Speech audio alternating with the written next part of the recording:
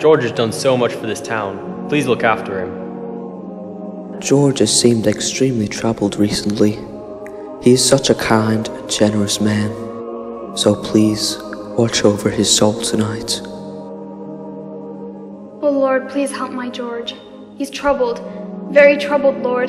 He's not the same, and I'm afraid he may do something dangerous. Please send him some hope. I need him home. Our babies need him home. I just saw Father storm out of the house in a rage. I hope he's back soon.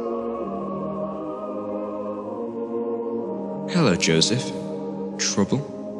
Looks like we'll have to send someone down. A lot of people asking for help for a man named George Bailey. George Bailey. Yes. Tonight is crucial night.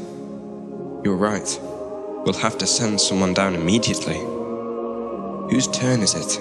That's why I came to see you, sir. See, it's that clockmaker's turn again. Oh, Clarence. Hasn't got his wings yet, has he? Well, we've passed him up right along, because, you know, sir, he's got the IQ of a rabbit. Yes, but he's got the faith of a child. Simple. Joseph, send for Clarence. You sent for me, sir? Yes, Clarence. A man down on Earth needs our help. Splendid. Is he sick? No, worse. He's discouraged. At exactly 10:45 p.m. Earth time, that man will be thinking seriously of throwing away God's greatest gift. Oh dear, his life. Then I have only an hour to dress. What are they wearing now? You'll spend that hour getting acquainted with George Bailey. Sir, if I should accomplish this mission, might I perhaps win my wings? I've been waiting for over 200 years now, sir, and people are beginning to talk. What's that book you've got there? Oh, The Adventures of Tom Sawyer. Clarence, you do a good job with George Bailey, and you'll get your wings. Oh, thank you, sir. Thank you. Poor George. Sit down. Sit down? What are we... If you're going to help a man, you want to know something about him, don't you? Well, naturally. Of course. Well, keep your eyes open. See the town? Where? I don't see a thing. Oh, I forgot. You haven't got your wings yet. Now look. I'll help you out. Concentrate. Begin to see something? Why, yes. This is amazing. If you ever get your wings, you'll see all by yourself. Oh, wonderful.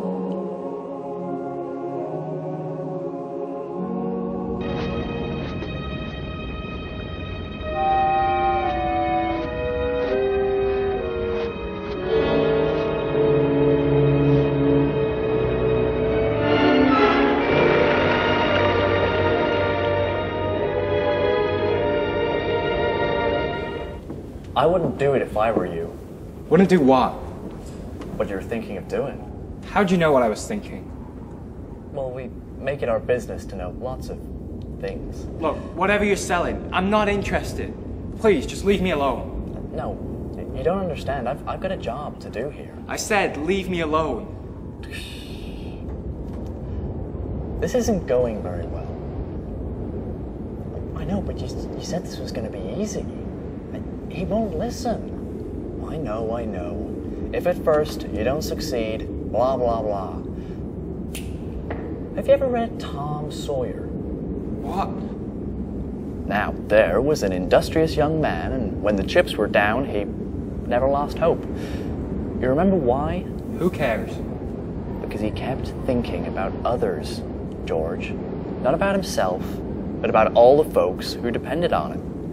You call me George. How do you know my name? Oh, I know everything about you. I've watched you grow up from a little boy. But how could you? I've never seen you before. You haven't needed to, until now. Who are you? Clarence Oddbody. AS2. Oddbody? AS2? What's that, AS2? Angel. Second class. Now I know I've lost my mind. Well, not yet, but you're well on your way. Besides, it's ridiculous to think of killing yourself for a measly $8,000. How do you know that? Been trying to tell you, George. I'm your guardian angel. Well, you look like the kind of angel I'd get. A sort of fallen angel. Say, what happened to your wings? I haven't won my wings yet. That's why I'm an angel second class, but you're gonna change all that. I am? How? By letting me help you. The only way you can help me is to get $8,000 before the clock strikes 12. Well, after that, my life turns into a pumpkin. Sorry, but we don't use money in heaven. Oh, that's right. I keep forgetting. Well, down here, you can't live without it. And truth be told, I'm worth a lot more dead than I am alive. No, you mustn't say things like that. But besides, you don't know how much you're worth. Why, if it hadn't been for you... If it hadn't been for me, everybody I know would be better off. My wife, my kids, my friends. Well, you sure have got a lot of friends. I'll say that for you. Why, do you know they've jammed up our airwaves for over an hour now? What do you mean? Prayers. When they're heartfelt, they're mighty, powerful missiles. And the ones for you, why, they've lit up our entire celestial system. Why? How?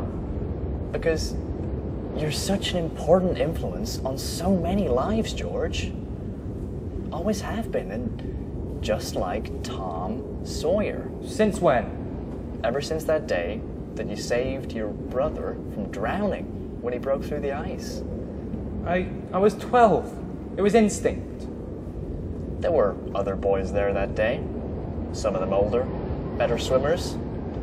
But they didn't nod to their instincts. But he was my brother. I know, but what about Mr. Gower? When you saved him from ruin? That wasn't instinct. That was courage. Deep-seated, wrenched full of guts. Courage. But he had just received a telegram telling him his son had died. And he turned mean, through and through, from drowning his sorrow in the bottle. Remember?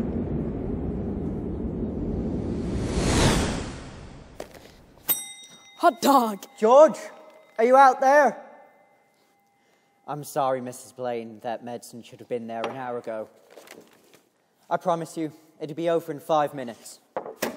Where's Mrs. Blaine's box of capsules? Why didn't you deliver them? I couldn't. Why couldn't you deliver them?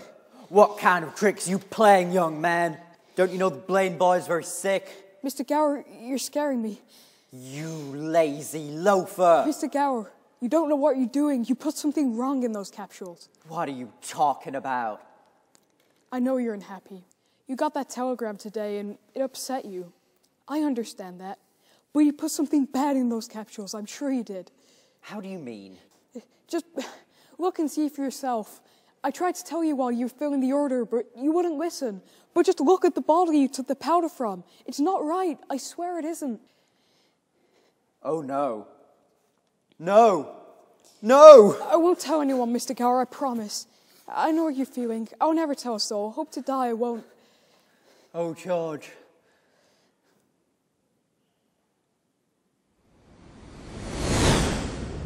And you never did. That's remarkable. But he always cared for us kids. He gave most of us our first jobs. Well, he certainly never stopped caring about you.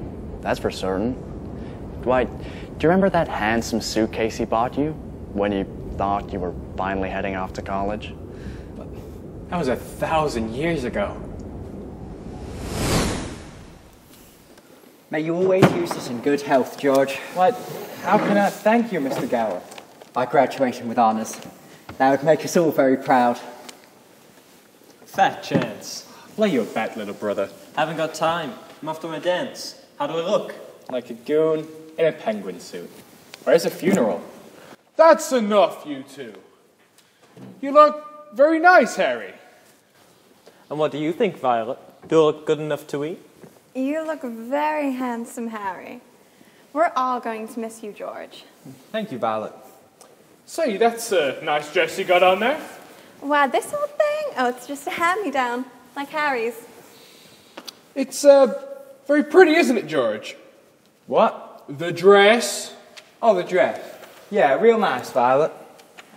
Well, I guess I better be going then. The dance starts in another half hour.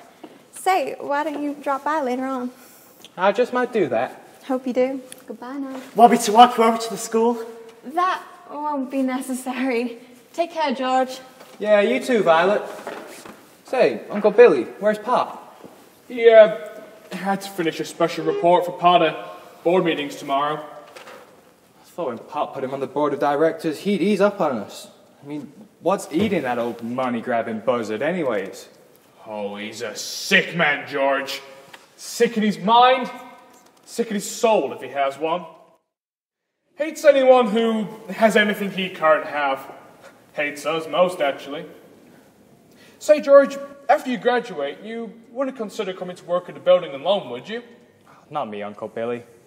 Just the thought of spending my life cooped up in a shabby little office, trying to work out how to save 3 cents on a length of pipe, I'd go crazy. No, not me. I want to do something big, you know, something important. Well, your father and I think that in some way we are doing something important. Why, it's deep in the soul of a man to own his own roof, own his own walls, and sit beside a fireplace of an evening. And we think we're helping him get those things. Well, Bill, you gotta admit, this town is no place for any man unless he's willing to crawl to Potter. Now, George here, he's got talent. We've all seen it. So, he needs to go on, get himself an education, and then, well, get out of this town. Do you have any idea what you want to do, George? Yeah, sure. I mean, I want to build skyscrapers, maybe even cities. It's been a dream my whole life.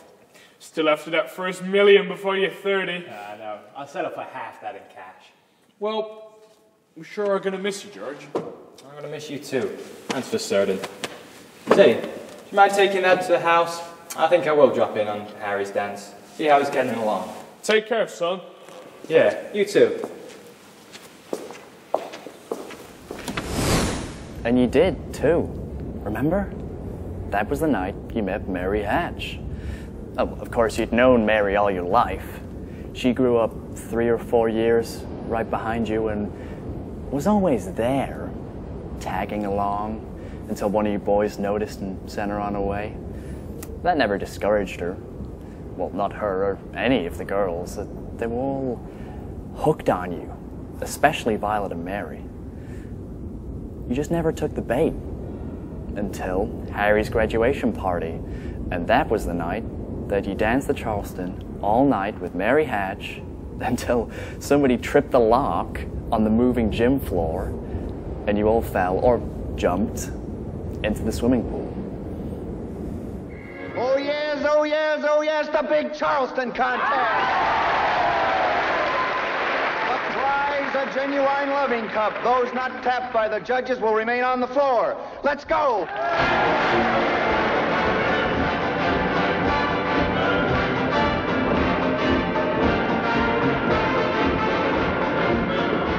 I'm not very good at this. Neither am I. Okay, what did we lose?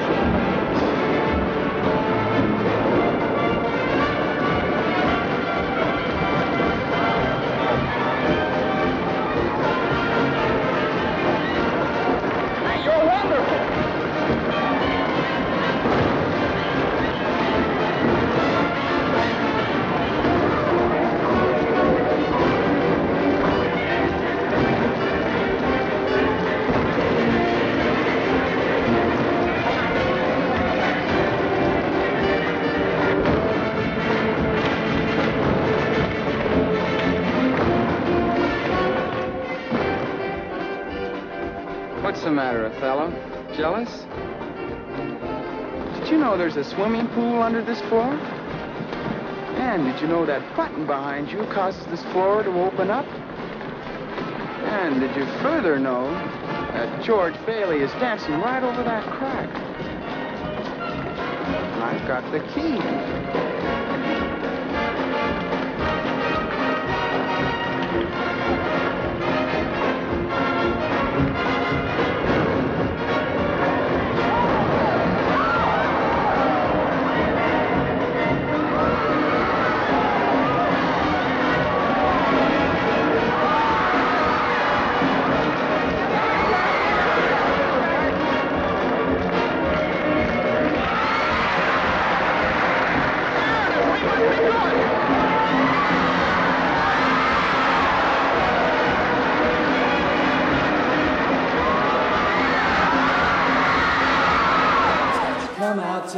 can't you come out tonight? Can't you come out tonight?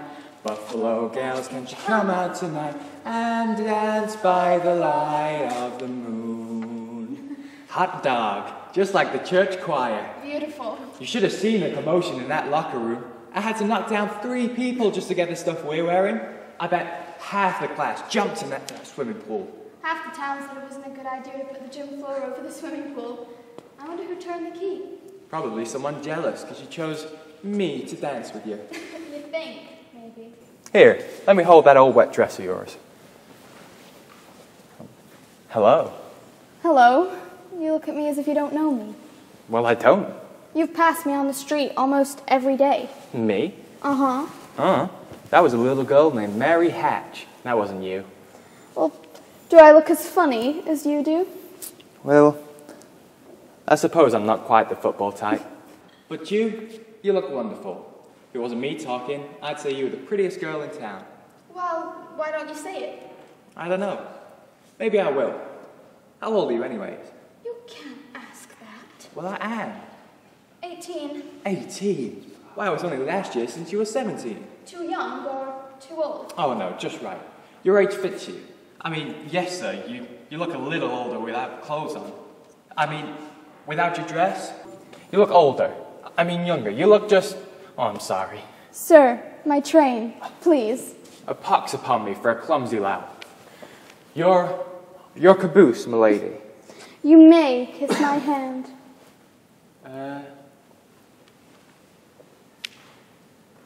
Mary? As I was lumbering down the street, Okay, down then. the street. I'll throw a rock at the old Granville house. Oh no, George, don't.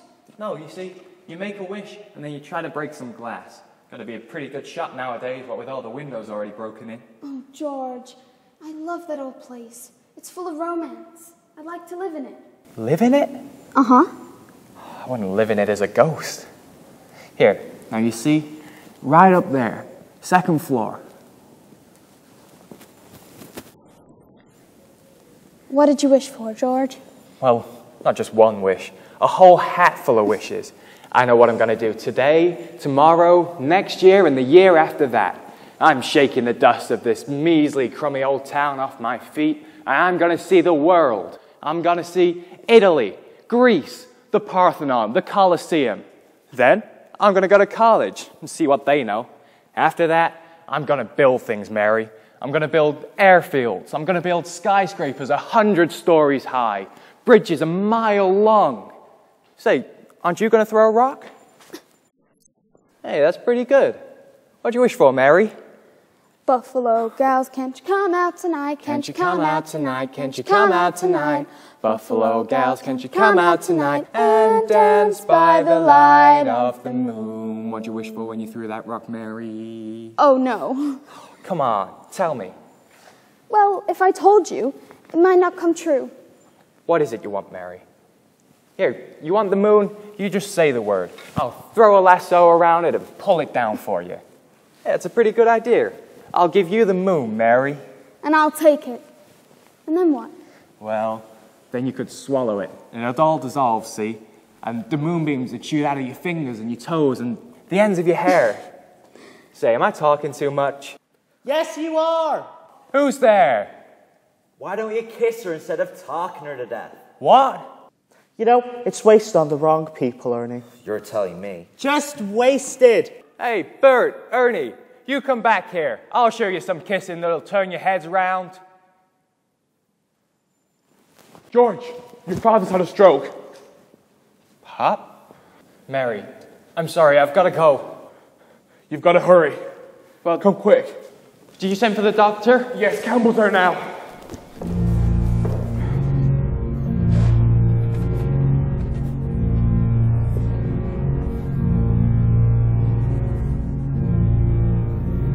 If there was one virtue my brother never lacked, it was that of decency.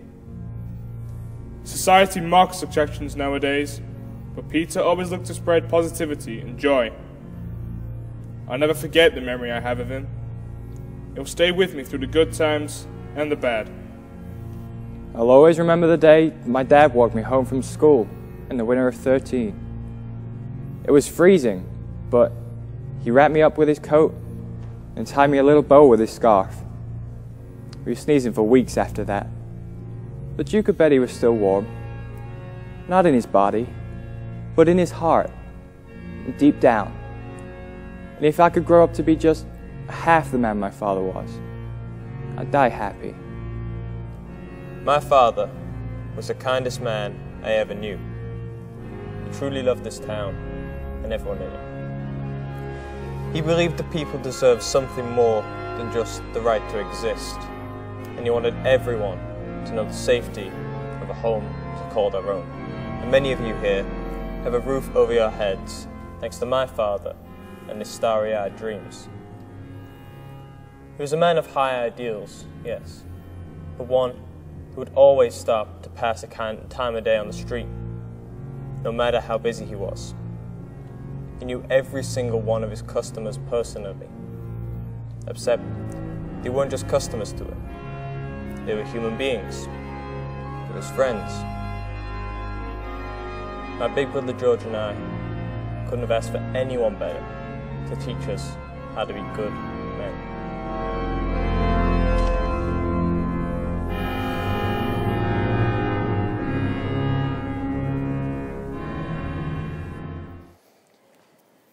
It was nice of you to come to the funeral, Mr. Potter. Well, I'd say your father was the building and loan here in Bedford Falls, George. I would agree, Mr. Potter. Of course, he wasn't a businessman, and that's what killed him. Oh, I mean, no disrespect, God rest his soul. He was a man of high ideals, so-called. But ideals without common sense can ruin this town. So, at our next Board of Trustees meeting, I am going to make a motion. A motion? That's right. A motion to dissolve the institution and turn its assets and liabilities over to receivership. But Mr. Potter... Take this loan application the board's to act on this morning to, Ernie Bishop. You know that fellow walks around all day delivering our mail, usually late, because he's stopping to talk to everyone on his route.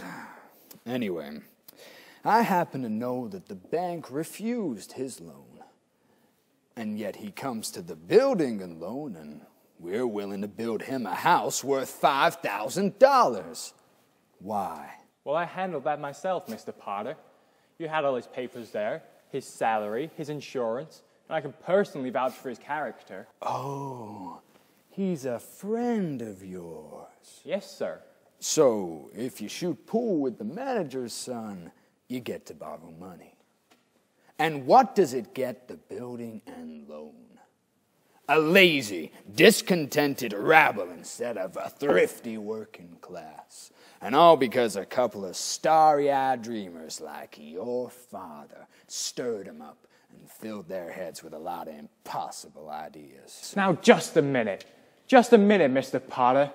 You're right when you say my father was no businessman.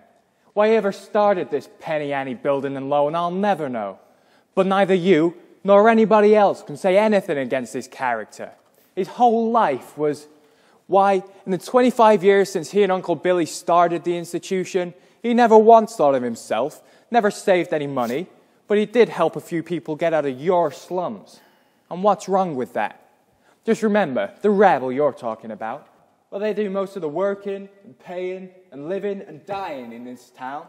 Well, is it too much to ask to have them work and pay and live and die in a couple of decent rooms and a bath? My father didn't think so. To him, people were human beings, but to you, a warped, frustrated old man, they're cattle. Well, in my books, my father died a much richer man than you'll ever be. I'm not interested in your books, young man. I'm talking about the building and loan. I know very well what you're talking about, Mr. Potter. You're talking about something that you can't get your fingers on, and oh, it's galling you. Well, thank you for your time, Mr. Potter. I'll see you at the meeting. You're not on the board. I hold my father's proxy, so I can attend and cast a vote. You see, the way I look at it, this town needs my family's one-horse institution, if only they have some place to go without crawling to you. Get out of here, sentimental I'm still going to make my motion, young man, and we'll see who has the power in this town. But you spoke eloquently at the board meeting that day, and they voted Potter down. Remember? But on one condition I hadn't banked on. That you take your father's place. And you did. You turned over all your college money and sent Harry off to college. He became a football star. You know, he made second team All-American. That's right. And you got 4 years older. Then, one night, you decided to go over to Mary Hatch's house and bumped into Violet on the way. Well, hello, Georgie Porgy. Oh, hello, Vi. How's business down at the old-fashioned permanent wave shop? Not a tidal wave yet, but I'm getting some city medicine, thanks to you. What gives with you? Nothing. Where are you going? I'll probably just end up down at the library. Georgie, don't you get a bit tired of reading about things? Yeah, I do. Say, what are you doing tonight? Not a thing. Well, are you game, Vi? Let's make a night of it. Oh, I'd love it, Georgie. What do we do? Well, we could walk through the fields and take off our shoes and feel the grass. Huh? And then we could climb Mount Bedford up to the falls, and we'll smell the pines and watch the sunrise against the peaks. Say, we'll spend the whole night up there, and everybody will talk about it, and it'll be a terrific scandal. Walk in the grass in my bare feet. George, have you gone crazy? And Mount Bedford. Who would want to walk all the way up to Mount Bedford? It's got to be a 10-mile hike at least. Forget the whole thing. It was just a damn crazy idea, Emily. You're telling me. Good night, George.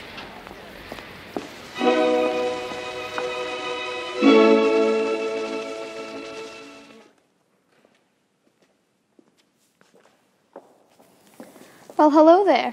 Hello, Mary. Why, I just happened to be passing by and... Have you made up your mind? How's that? Have you made up your mind? About what? About paying a visit. Your mother phoned and said you're on your way over. My mother called you? How did she know? Didn't you tell her? No, I didn't tell anybody. I just went for a walk and happened to be passing by. Well, do you want to come up on the porch and sit a minute? Maybe for a minute. But I didn't tell anybody I was coming over. Say, when did you get back? Tuesday. Where'd you get that dress? Do you like it? It's okay, I guess. I thought you'd go back to New York with Sam and Ingy and the rest of them. Oh, well, I worked there a few vacations, but I don't know, I guess I was homesick. Homesick? For Bedford Falls? Yes, and my family and everything. Aren't you coming back up on the porch? Well, maybe for just a minute. But I want you to know, I didn't tell anybody I was coming over. Would you rather leave? No. I mean, I wouldn't want to be rude. Well, Buffalo gals, can't you come out tonight? Can't you come out tonight? Can't you come out tonight? Buffalo gals, can't you come out tonight and dance by the light of... Mary? Who's down there with you? It's George Bailey, Mother. George Bailey? What does he want? I don't know. What do you want? Me? Not a thing. He's making violent love to me, Mother. You tell him to go right back home, and don't you leave the house either. Sam Wainwright promised to call you from New York tonight. There he is now. Good night, George. I'd better be going. No, wait a minute. Mary, get the phone. Hello? Sam, how are you? You'll never guess who's here. It's George Bailey. George, Sam's on the phone. He wants to talk to you. Me? Yeah, hurry, it's a long distance. Hello? Sam? Well, George Baileyovsky, hey, a fine pal you are. What are you trying to do, steal my girl? What do you mean? Nobody's trying to steal your girl. Here's Mary. No, wait a minute. I want to talk to the both of you. Tell Mary to get on the extension. I have a big deal coming up that's going to make us all rich. Hey, George, you remember that night in Martini's bar when you told me something about making plastics out of soybeans? Yeah, soybeans, sure. Well, Dad snapped up the idea. He's going to build a factory outside of Rochester. And here's the point. Mary, you're in on this too. Now, George, have you got any money? Money? Yeah, a little bit. Now listen up. I want you to put every cent you've got into our stocks. You hear? And I may have a job for you. That is, unless you're still married to that broken down building and loan. This is the biggest thing since radio, and I'm letting you in on the ground floor. Mary? Mary? I'm here. Would you tell that guy I'm giving him the chance of a lifetime? You hear? The chance of a lifetime. He says it's the chance of a lifetime. No. No, I don't want any plastics. And I don't want any ground floors. And I don't want to get married, ever, to anyone. I want to do what I want to do. And you're... Oh, Mary. Mary. George. George.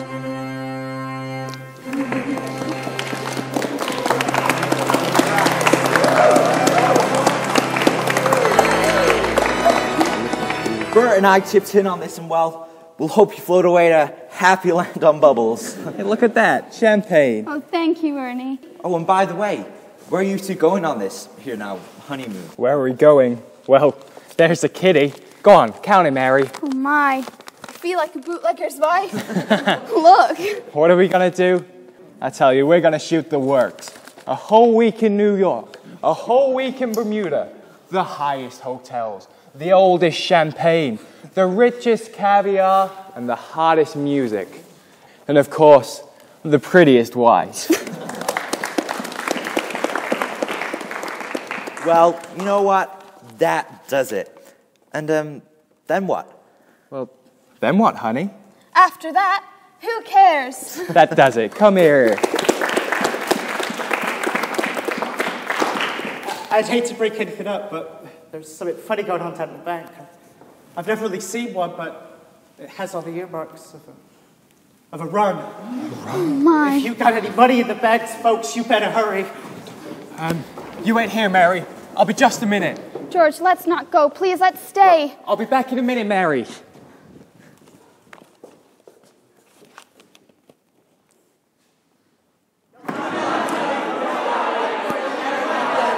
What's the meaning of this, Uncle Billy? A holiday? This is a pickle, George. A real pickle. All right, now, what happened? How did it start? How does anything like this ever start? All I know is that the bank called our loan. When? About an hour ago. They took all our cash. All of it? Every cent. It was still less than we owe. Holy mackerel. The whole town's gone crazy. Mr. Potter, to what do we owe this unexpected visit? George, there's a rumor around town that you're going to close your doors early. Is that true? It's not for another 10 minutes. That's our regular closing time. Well, I'm glad to hear that. George, are you all right? Do you want me to call the sheriff? What for? Well, mobs get pretty ugly sometimes, you know.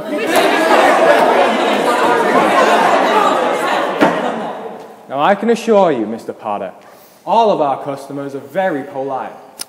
I'm sure. George, I'm going all out to help in this crisis.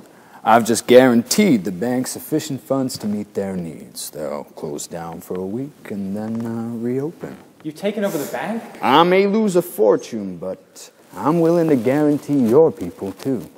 Just bring your shares on over to the bank and I will pay you 50 cents on the dollar. Now, I'm sure that won't be necessary. We'll take care of our customers right here. Well, just make sure you don't close your doors before 6 p.m. or you'll never reopen. Ladies, gentlemen, remember, 50 cents on the dollar. You never miss a trick, do you, Potter? Well, you're gonna miss this one. Now, don't panic, folks. You heard Mr. Potter. The bank will open in a week. But I've got money here, George Bailey, and I want it now. No, Mr. Andrews. You're thinking of this place all wrong. As if I had the money back there in the safe. Your money's not here. Your money's in the Granger's house, right next to yours.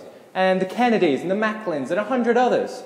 Why, you lend them the money to build, and then they'll pay it back to you as best they can. Now, what are you going to do? Foreclose on them? But I've got $242 here, George Bailey. All right, Mr. Andrews. You sign this, you'll get your money in 60 days. That's 60 days? Now that's what you agreed to when you bought your shares. Now stick to your original agreement here, Mr. Andrews. Please, give us 60 days on this. Are you going to go to Potter's?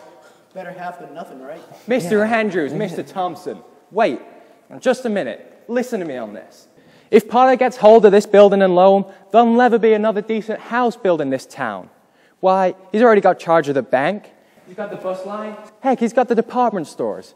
And now, he's after us. Why? Because we're cutting in on his business.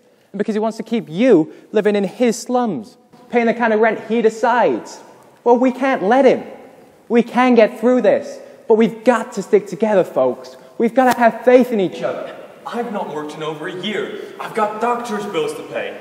I need the money now. George, we need cash. I can't feed my kids on faith. Well, how much do you need? Hey, that's right. We've got $2,000. That's perfect! Here's $2,000. This'll tide us over till the bank reopens. All right, Mr. Andrews, how much do you need? $242. Come on, Mr. Andrews. Just enough so the bank I'll take reopens. my $242, George. Well, there you are. And that'll close my account. No, your account's still here. That's a loan. Okay, all right, now Ernie. I've got $300 here, George. Come on, Ernie. How much do you need till the bank reopens? I suppose $20. $20? Now you're talking. All right, thanks, Ernie. Okay, all right, Mr. Thompson. But that's your money, George. Never mind about that. How much do you need? I suppose $20? $20. I don't sign a paper. You don't have to sign anything. I know you'll pay it back when you can. That's okay. All right, who's next? Can I take the $17.50? 7? Bless your heart. Say, do you got the 50 cents? Come on, Uncle Billy. You take over. I think we're going to make it, George. I think we're going to make it. So do I.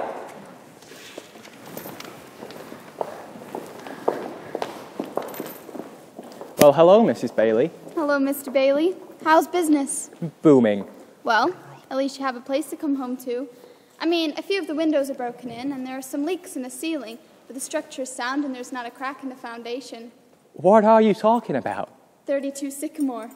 32 Sycamore? But that's... Remember the night we broke the windows? Well, that's what I wished for, and I've been saving ever since. Happy anniversary. Happy anniversary. You've only been married an hour. 1 hour, 30 minutes, and 40-odd seconds to be exact. Soon enough to celebrate, I would say. Oh, darling, you're wonderful. 4, 5, 6. We made it, George. We're doing business. And we've got 2 banknotes left. Well, pop the champagne. I'd say we were a couple of financial wizards. Those Rockefellers. Now open the safe for these great big important simoleons. I think we should save them for seed. Well, here's to Papa Dollar and here's to Mama Dollar. And if you want the building and loan to stay in business, you'd better have a family. Real quick. I wish they were rabbits. Hey, that's great, Mary. Hear that, Uncle Billy? Rabbits. Well, here's to rabbits. Rabbits! We hope you enjoyed Act 1 of the show. It's now time to take a short break. The interval will run for 10 minutes, during which we will hear a selection of popular 1940s songs performed by Josh Kay. We will also be broadcasting a short film delivered by the cast, exploring what we think constitutes a wonderful life. Can we remind you all about the Parents Association raffle, information about which will be appearing on your screen at the end of the interval before the show resumes. See you all after the break.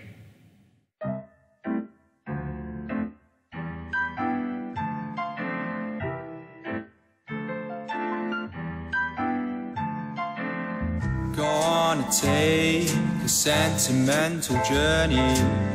Gonna set my heart at ease. Gonna make a sentimental journey to renew old memories. Got my bag, I got my reservation. Spent each dime I could afford. Like a child in wild anticipation, long to hear that all aboard. 7, that's the time we leave at. 7, I'll be waiting up for heaven, counting every mile of railroad track that takes me back. Never thought my heart could be so yearning. Why did I decide to roam? Gotta take the sentimental journey, sentimental journey home. Gonna take a sentimental journey, gonna set my heart at ease. Gonna make a sentimental journey to renew old memories. Got my bag, I got my reservation, spent each dime I could afford. Like a child in wild anticipation, long to hear that all aboard. 7, that's the time we leave at. 7, I'll be waiting up for heaven, counting every mile of railroad track that takes me back. Never thought my heart could be so yearning. Why did I decide to roam? Gotta take the sentimental journey, sentimental journey home.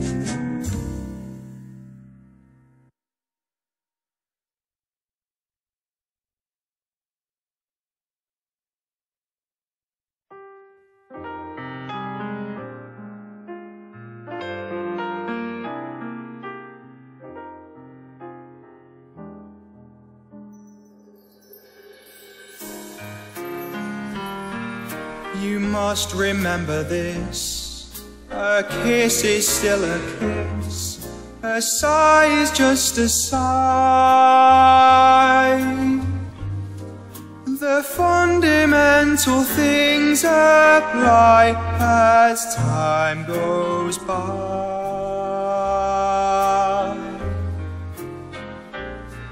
And when two lovers woo, they still say I love you.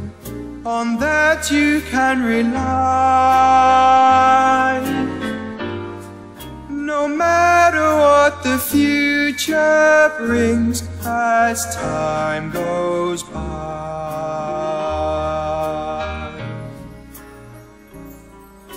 Moonlight and love songs never out of date, hearts full of passion, jealousy and hate.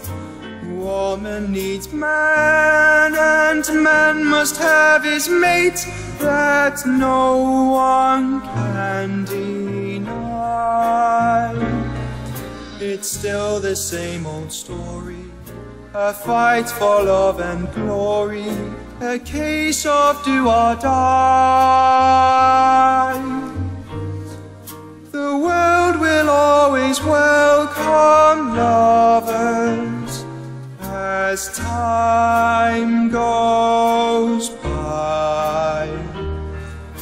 You must remember this, a kiss is still a kiss, a sigh is just a sigh. The fundamental things apply as time goes by.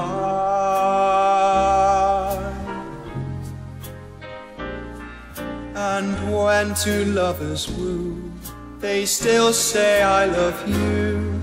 On that you can rely. No matter what the future brings as time goes by.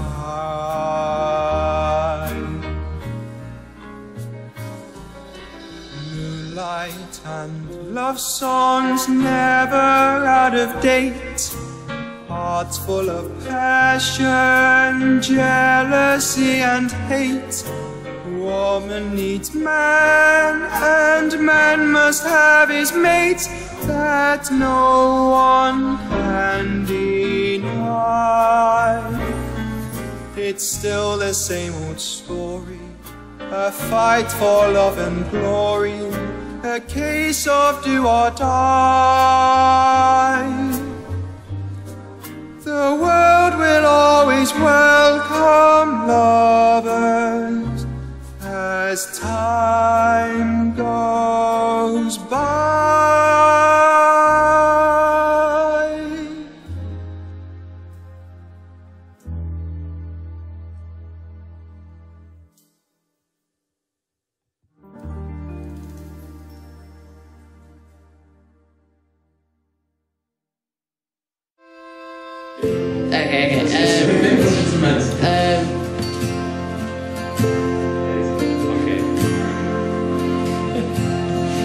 Go again.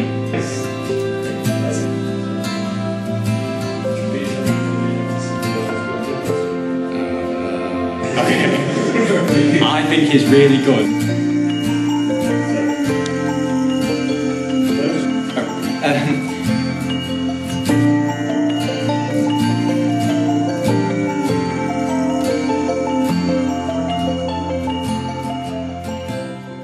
A wonderful life means having a family and friends who you can laugh along with.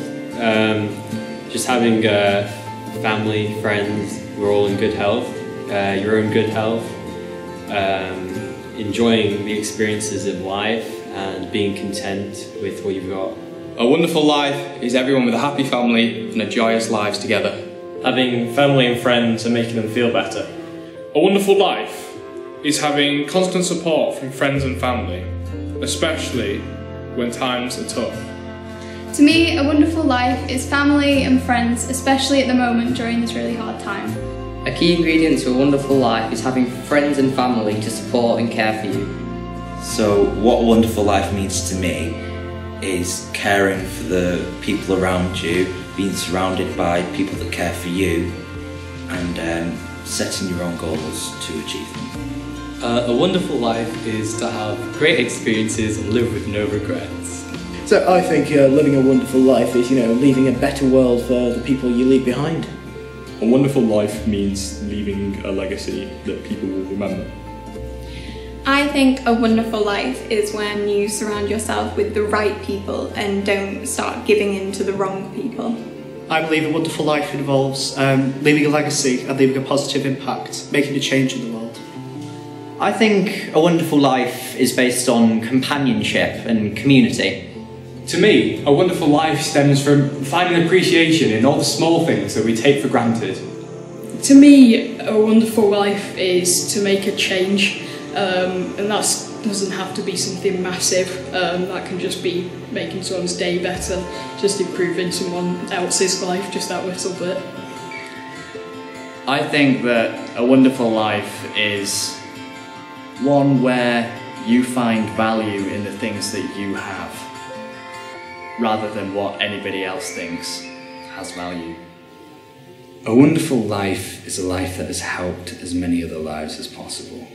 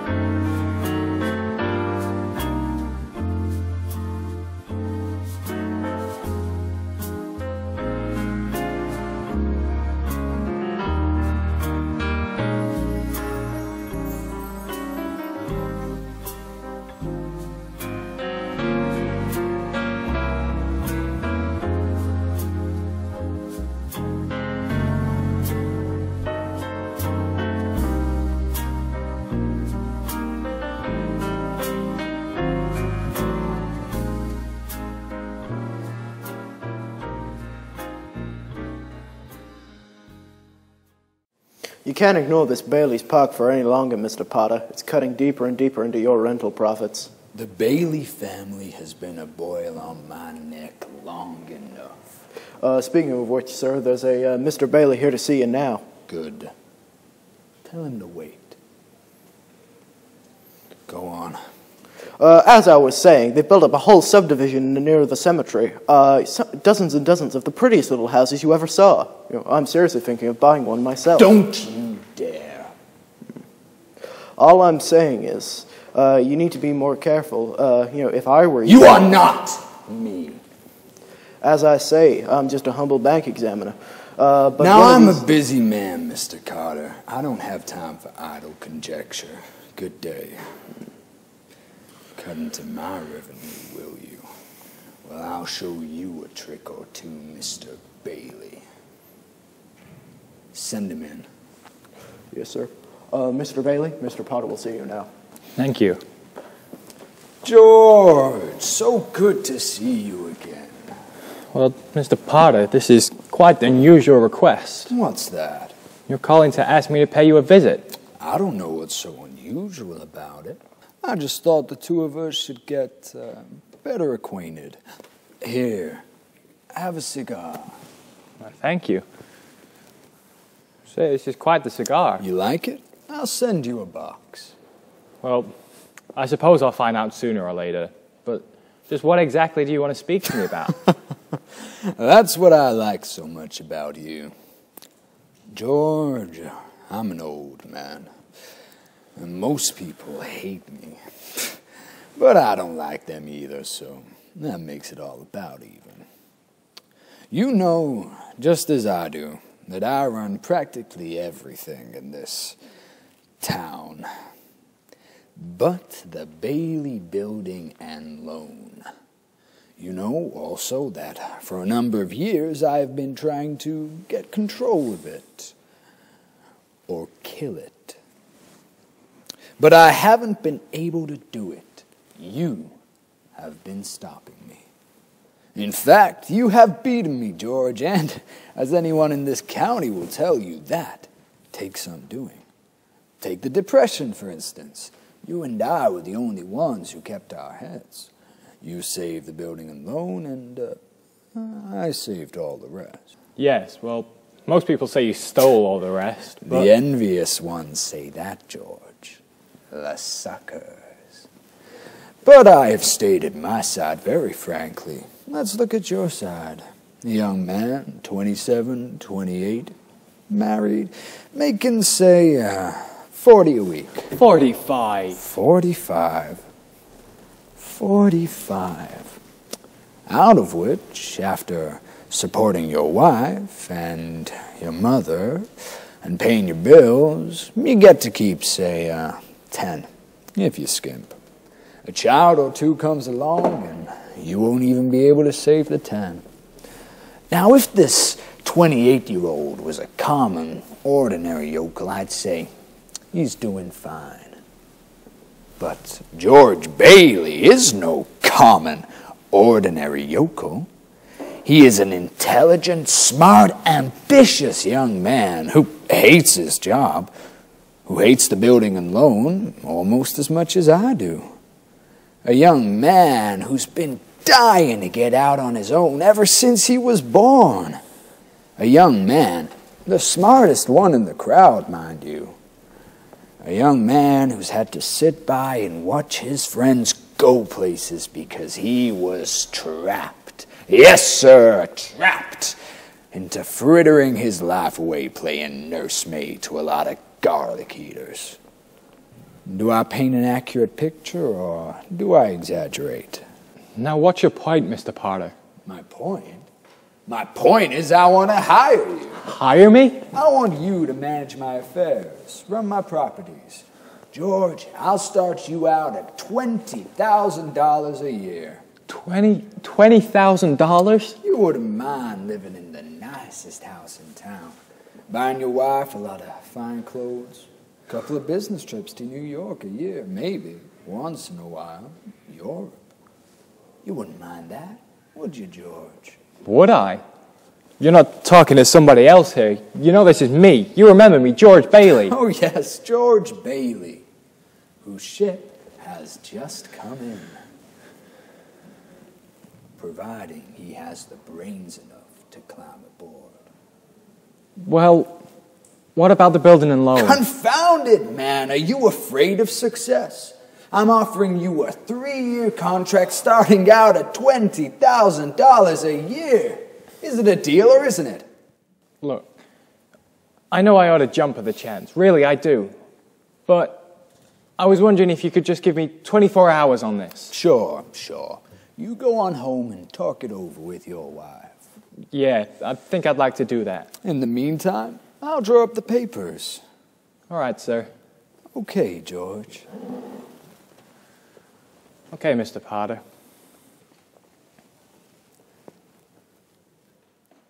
No. I don't have to talk to anybody. I know the answer right now. The answer is no, doggone it, no. You sit here and you spin your little webs and you think the whole world revolves around you and your money. Well, it doesn't. In the whole vast configuration of things, I'd say you are nothing but a scurvy little spider. You, and that goes for you too.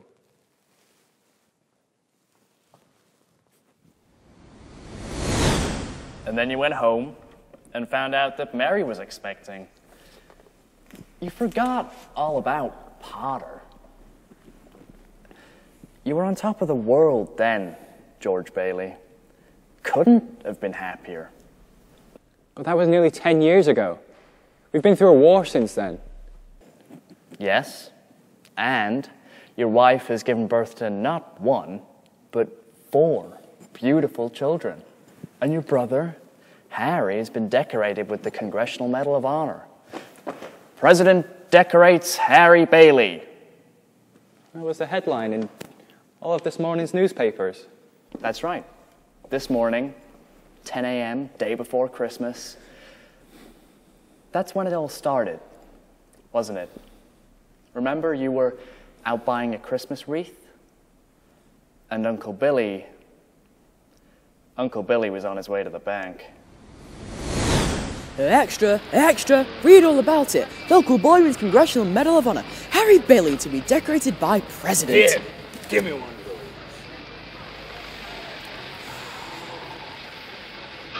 One of those Bailey boys again. Oh, hello, Mr. Potter. What's the news? Harry Bailey wins Congressional Medal. Say, that could be one of those Bailey boys, could it? You just can't keep them down at the moment, can you? And how does Slacker George? Oh, Slacker George. He's very jealous. Very jealous indeed. He only lost 3 buttons off his jacket. Mind you, Mr. Potter, if Slacker George could have gone, he'd have got 2 of those medals. He has a bad year. That's right. But you see, not every heel could be in Germany or Japan. Give me back my paper! Buy it if you want to do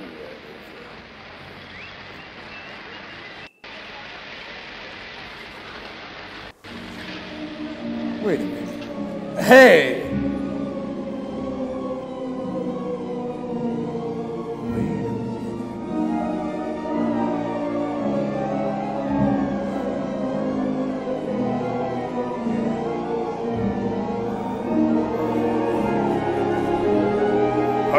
Take me straight to the bank. Extra, read all about it. George, Harry's on the phone, long distance, Washington. Harry? But what do you know about that? He's reversed the charges. It's okay, isn't it? Is it okay? For a hero, of course. Hello? Harry? Oh, you old 7 kinds of a son of a gun. Congratulations. And how's Mother standing it? She did? Well, what do you know about that? Mother had lunch with the president's wife. Oh, wait till Uncle Billy hears about this. Yeah? George? George, Violet's here. Oh, hello, Vi. George, can I see you for a second? Sure, just step into my office. I'll be just a minute. I'm going to have to go now, Harry, but I'll pass you over to Uncle Billy. See you soon. Hurry, Uncle Billy, long distance, Washington. I can't speak to anyone at the moment. But, Uncle Billy, it's Harry, your nephew, remember? I'll pass you on to your Uncle Billy, Harry. Hello? Hello, Harry. Yeah, everything's fine. Everything's fine. Character. If I had any character, Look, I'd... now it takes a lot of character to leave your hometown and start all over again.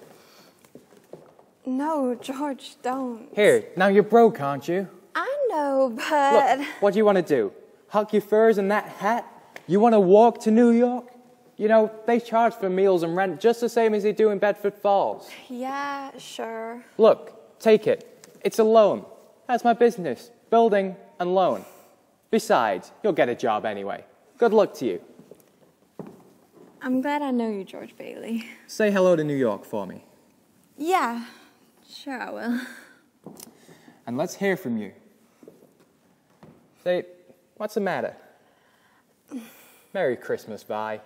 Merry Christmas, George.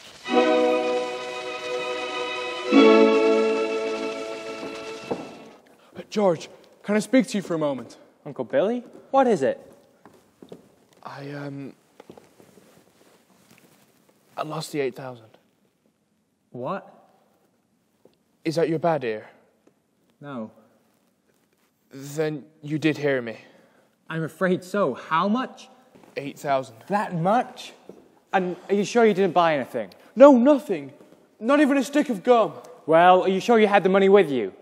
I was counting it, so I think so. You think? Come on, Uncle Billy, we've got to find that money. I'm no good to you, George. Look, do you have any secret hiding places you could have put it? Somewhere to put the money, somewhere to hide it? No, nothing like that. Look, listen to me. Just listen to me. Think. Yeah? I have Think. been thinking. I can't think anymore. It hurts. Look, listen to me. Where's the money? You silly, stupid, old fool. Where's that money? Do you realize what this means? This means bankruptcy and scandal and prison. No. No. No. Yes, that's what it means. It means one of us is going to jail. Well, it's not gonna be me.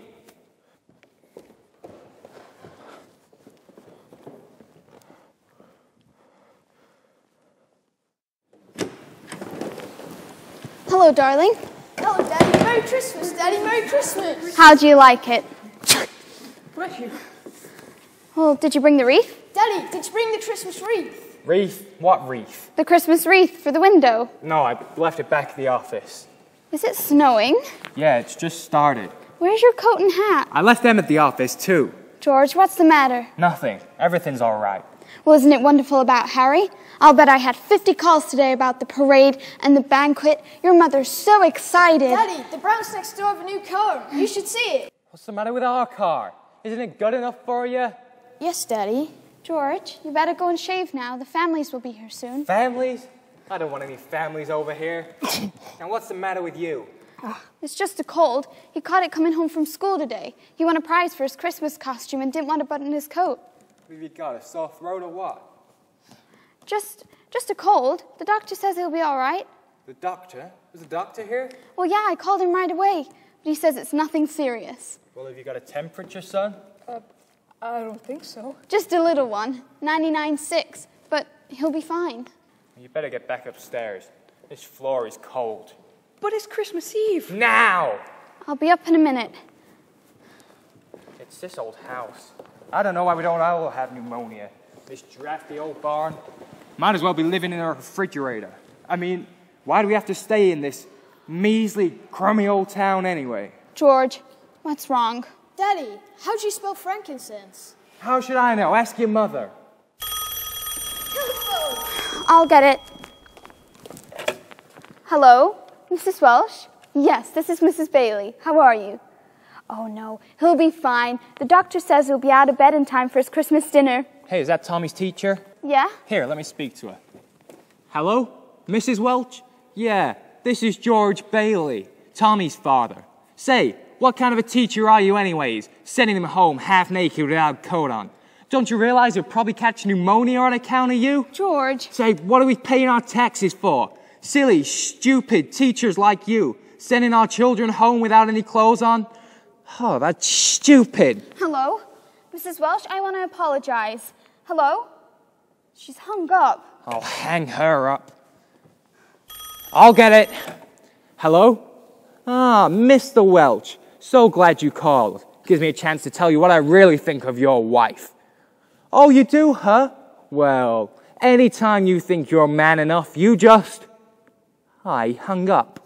Daddy, how do you spell hallelujah? How should I know? What do you think I am, a dictionary? God, I've got to get out of this place.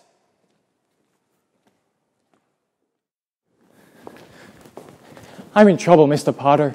I need help. Through some sort of an accident, my company's short in their accounts. The bank examiner's in town today, and I need to raise $8,000 immediately. So that's what the reporters wanted to talk to you about. The reporters? Yes, they called me up from your building and loan. Oh, and there's a man from the DA's office there, too. He's looking for you. Oh, you've got to help me, Mr. Potter. Won't you help me, please? Can't you see what this means to my family? George, is it possible there's some slight discrepancy in the books? No, there's nothing wrong with the book, sir. I've just managed to misplace $8,000. I can't find it anywhere. You've misplaced $8,000. Yes, sir. Have you notified the police? No, sir. I didn't want the publicity. I mean, it's Harry's homecoming tomorrow, and... They'll believe that one. What have you been up to, George? Playing the market with the company's money? No, sir. No, I haven't. What is it, then? A woman? Everyone in town knows you've been giving money to Violet Peterson. What? Not that it matters to me, but why'd you come to me? Why didn't you go to Sam Wainwright and ask him for the money? He's in Europe. I can't get a hold of him. Well, what about all your other friends? They don't have that kind of money, Mr. Potter, and you know that. You're the only one in town who can help me. I see. I've suddenly become quite important. And what kind of security would I have, George? Have you any stocks? No, sir. Bonds, real estate, collateral of any kind? Well, I've got a $15,000 life insurance policy. Yes, but how much is your equity in it? $500. Look at you. You used to be so cocky. You were gonna go out and conquer the world. You once called me a warped, frustrated old man. What are you but a warped, frustrated young man? A miserable little claw crawling in here on your hands and knees and begging for help. Why don't you go to the riffraff you love so much and ask them to let you have $8,000? You know why? Because they'd run you out of town on a rail. But I'll tell you what I'm gonna do for you, George. Since the state examiner is still here and as a stockholder of the building and loan, I am going to swear out a warrant for your arrest. No. Misappropriation of funds, No. manipulation, No. malfeasance. No, sir, please. Go ahead then, George. You can't hide in a little town like this. Oh, God. You've got to help me out here. We wish you a Merry Christmas. We wish you a Merry Christmas. We wish you a Merry Christmas and a Happy New Year. George Bailey, is that you? Come on and join us. Not tonight, Mr. Marty. Wait a minute. Did he call you George Bailey? That's right. This is Mr. George Bailey, brother of the young man who's just won the Congressional Medal of Honor. You've talked to my wife like that again. She cried for an hour and wouldn't even come out with us tonight. Hey, that's enough, Mr. Welsh, that's enough. Isn't it enough? She's slaves teaching your stupid kids how to read and write. You have to bawl her out. Mr. Welsh! Oh, to hell with it. I'm going home. Come on, everybody. It's Christmas Eve. We're supposed to be spreading good cheer. Yeah, exactly. Aren't we going to sing anymore? We wish you a Merry Christmas. We wish you a Merry Christmas. We wish you a Merry Christmas. Hey, George. Are you all right? Sure. Do you want me to take you home? Oh, I'll be fine. I'm waiting for someone. Go on with your friends. Are you sure? Where's my insurance policy? What did he say? Nothing, please. Ernie, are you coming? Yeah, I'll be right there. Are you sure you'll be all right, George? I'm sure. Thanks, Ernie. Well then, Merry Christmas. Merry Christmas, Ernie.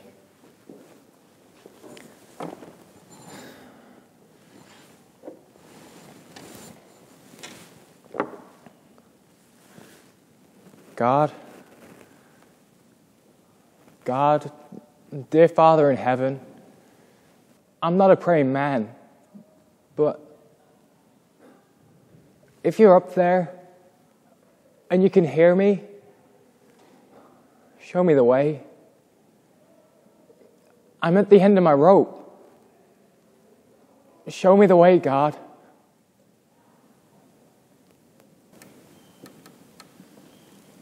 And that's where I came in. You mean you actually heard my prayers up there? Yours and over a dozen others. You'd be surprised how many people are concerned about you. Not after they find out that I've ruined their lives. You haven't ruined their lives, George. Besides, it wasn't your fault. Look, I'm the president of the company. I'm the one to be held accountable. Just ask Mr. Potter. He'll tell you. And you think that killing yourself will make everyone feel happier? I don't know. I suppose it'd be better if I'd never been born at all. What did you say? I said, I wish I'd never been born. Now, you mustn't say things like that. Just wait a minute. Wait a minute. That's an idea. What do you think? Yeah, that'll do it. All right, you've never been born. You've never been born. What did you say? You've never been born. You don't exist. No worries, no obligations, no $8,000 to get, no Potter looking for you with the sheriff. Say something again into that ear. Sure. You can hear out of it. That's the darndest thing. I haven't heard out of that ear since I was a kid. What's going on? Merry Christmas! Hey, who's that sucker over there? Come on, let's sing to him. We wish you a Merry Christmas. We wish you a Merry Christmas. We wish you a Merry Christmas and a Happy New Year. Dominic? That's my name, and this is my poison. You want some? Mr. Martini, don't you recognize me? Dominic knows your name. Now we've got to sing. We wish you a Merry Christmas. Where's your wife? Where's Mrs. Martini? They're at home. They're all at home. And that's what makes it a very Merry Christmas. Well, I saw them just a minute ago. Her and a load of other women and children, too. Where? What are you talking about? You're not about to snitch on us, are you? Wait a minute. I know you. You ran at me just a minute ago. Did I? Did you hear that? Here, let me try again. Come on, leave the sucker alone. He's further gone than we are. Hey, look. Here's that panhandler. Hey, one of you got a dime or two you could spare? Or a drink? I'd settle for a drink. Mr. Gower, it's me, George. Don't you remember me? Come on. I don't like messing around with this guy. You own the corner drugstore. I worked for you when I was a kid. Now I know I don't like you.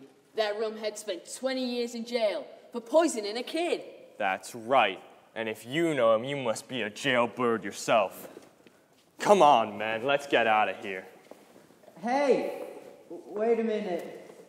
Wait for me. Wait for me.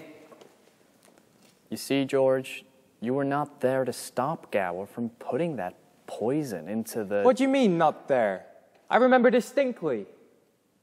Look, who are you? I told you, George. I'm your guardian angel. But I don't get it. But it's what you asked for, what you wanted. Don't you see? It's all because you were not born. Not born? That's right. But if I wasn't born, then who am I? You're nobody. You have no identity. What do you mean, no identity? I'm George Bailey. I was born July 12th, 1907, right here in Bedford Falls. You'll find no public record of it.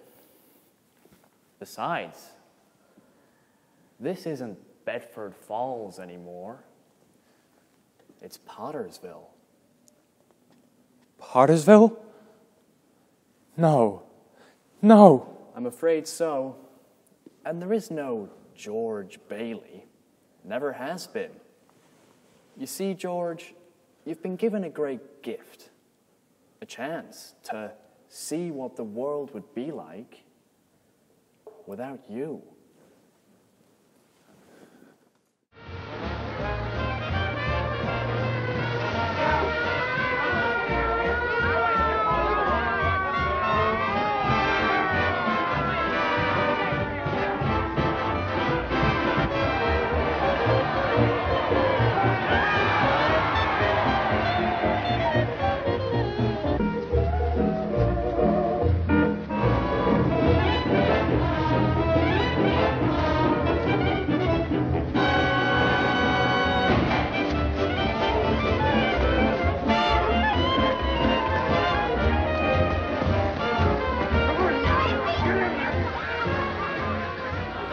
Violet?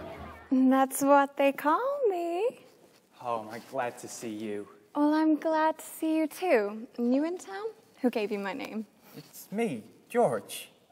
Of course you are. And if anyone asks me, I've never seen or heard of you before. But you have. It's me, George Bailey. We grew up together. I don't think so good looking, but I sure wish we had. Look, Violet, you've got to remember. Well, I've got all night. Why don't you tell me about it? Look, you're Violet Peterson. You were born in 1910. No, wait, 1911.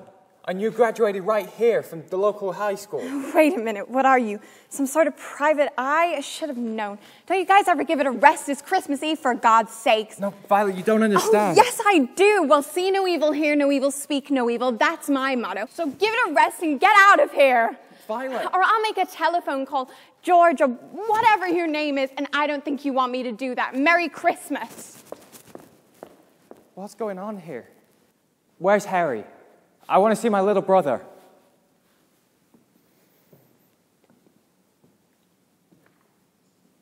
Harry Bailey broke through the ice and was drowned at the age of 9. Strange, isn't it? One man's life touches the lives of so many others, and when he isn't around, he leaves an awful hole, doesn't he? But he saved the lives of all the men on that transport. It was headlines in all the newspapers. Every man on that transport died. Harry wasn't there to save them because you weren't there to save Harry.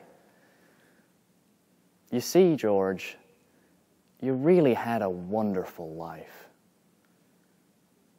Don't you see what a mistake it would be to throw it all away? Clarence? Yes, George? Where's Mary? Oh, well, I don't think... Look, if you know where she is, just tell me. You're not going to like it, George. Where's Mary? Is she alive? Yes, she's alive, and she never married, but she's not like the Mary you know. Something happened. Mary? There's got to be some easier way for me to get my wings. Mary? Who are you? What do you want? It's me. George, don't you know me? Get away from me. I'll scream. Mary, what happened to us? I don't know what you're talking about. It's me. I'm George. Your husband, George. No. Get away from me. Help! Somebody, help! Mary? Mary! Clarence. Clarence, help me, Clarence. Get me back. Get me back. I don't care what happens to me. Only get me back to my wife and to my kids. Help me, Clarence. Help me. I want to live again. Hey, George! George! Are you all right? I didn't do anything to her. Honest. What are you talking about? What in the Sam Hill are you yelling for, George? Don't... George? Bert, do you know me? Know you? Are you kidding? I've been looking all over town for you. Half the town's out looking for you. Mary? Mary! Oh, yeah. Mary called. So did Martini. Oh, and your Uncle Billy. And even your mother called. So what is going on, George? What's going on? Why, look around you. It's moving. It's breathing. It's alive. Merry Christmas, Bert. I think I'd better take you home. No, I'll be fine. Honestly, I'll be fine. Mary? Well, hello, Mr. Bank Examiner. Yes, Mr. Bailey. This is still the small matter of your account that we have to discuss? Yes, isn't it wonderful? Merry Christmas. Now, Mary, oh, look at this wonderful drafty barn. Now, where's Mary? Say, have you seen my wife? Sorry, sir. Merry Christmas, Daddy. Merry Christmas. Merry Oh, Christmas. look at you Merry wonderful Christmas, kids. Dad. I could just eat you up. But where's your mother? She went looking for you with Uncle Billy. George? George! Hallelujah. Oh, goodness. Let me... Where have you been? You're real. Oh, what happened? You have no idea what happened. You have no idea what happened. Come on, right here now. They're coming now, George. I can hear them. It's a miracle. A miracle. Mary did it, George. She went around town asking for money. And people, they didn't ask questions. They just said, if George is in trouble, count on me. Honestly, you've never seen anything like it. What is this, George? Another run on the bank? I wouldn't have a roof over my head if it weren't for you, George Bailey. Anything for you, George. Any time for you, George. I made the rounds of all my charge accounts, George. I'm not going to go, George. I changed my mind. Hey, quiet, everybody. Quiet now. This is from London. Mr. Gower Cables, you need cash. Stop. My office has instructed me to advance you up to $25,000. $5,000. Merry Christmas from Sam Wainwright. Hey! Glory to the newborn King. Peace on earth and mercy mild. God and sinners reconciled. Harry! Well, it looks like you got here just in time. It's my big brother George, the richest man in town. The richest man in town. Wait a minute. I almost forgot. Some crazy little old man handed me this at the airport. Made me promise to give it to you personally. Tom Sawyer? Who would give you a beat-up copy of Tom Sawyer? Dear George, remember, no man is a failure who has friends. Thanks for the wings. Love, Clarence. A Christmas present from a very dear friend of mine. Just like all of you. Merry Christmas, everybody. Merry Christmas. Listen, Dad. What's that, son? Hear the bell? Teacher says every time a bell rings, an angel gets his wings. That's right. That's right. Attaboy, Clarence. Come on, everyone.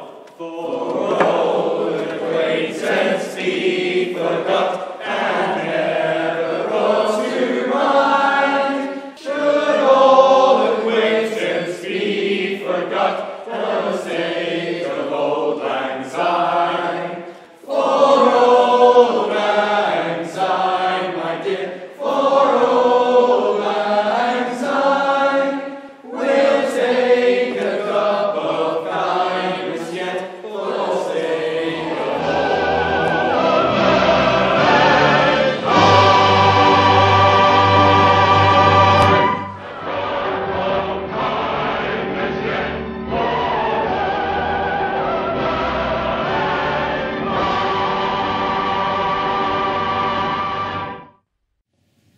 We hope you enjoyed the show as much as we enjoyed making it. And we would like to take this opportunity to thank the Octagon Theatre and Sitcom Soldiers for their help in bringing this production to you.